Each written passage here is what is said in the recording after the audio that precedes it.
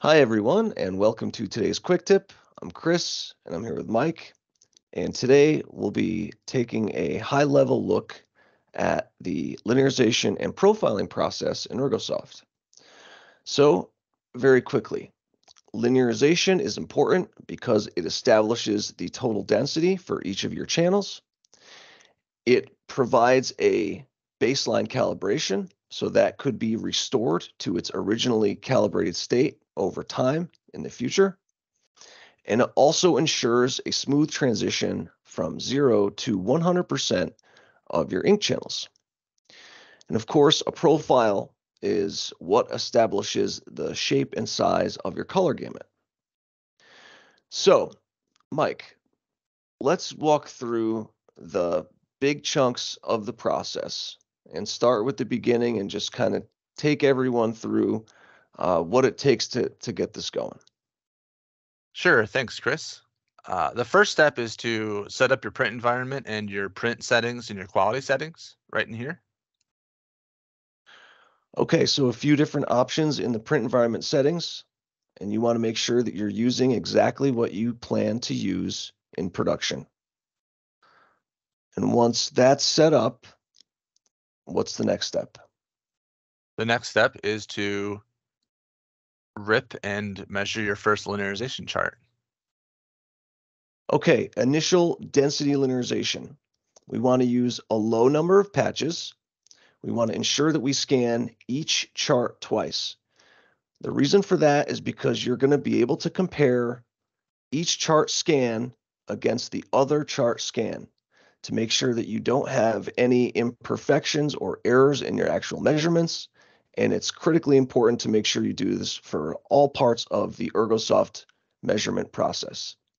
So we scan this chart twice. We make sure that our measurements line up with each other. And then, Then you move on to the second chart, which is this one. okay, the second density linearization chart, as you can see, has more patches per channel. And what we're doing here is we're beginning to establish the curve between 0 and 100% ink density. Again, we're going to measure twice. We're going to make sure that everything lines up. And at the end, we are going to typically auto-limit those channels to establish a new 100% maximum for each channel.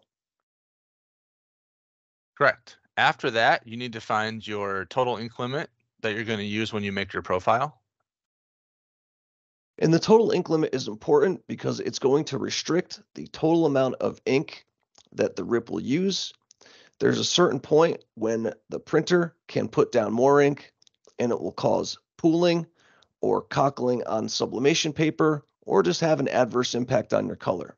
And we will have a standalone video so that we can help you read and interpret the total ink limit chart. So once your total ink limit is set, Then you can move on to your actual Cutter GPS profile chart. great. And this is the thing that really defines the shape and size of your color gamut. As is the case with all processes in Ergosoft, you want to make sure that you scan this twice or 3 times. It's worthy of note that the higher number of patches you use in the color GPS process will result in the highest level of accuracy and refinement in your profile. So many times customers choose a patch count well within the thousands to make sure that you have the best possible profile. So once the chart is scanned twice, we're done. Yeah. Just generate your profile and you're good to go. Excellent. Okay, everyone. Well, please make sure to look at our in-depth video for this process and contact us if you have any questions.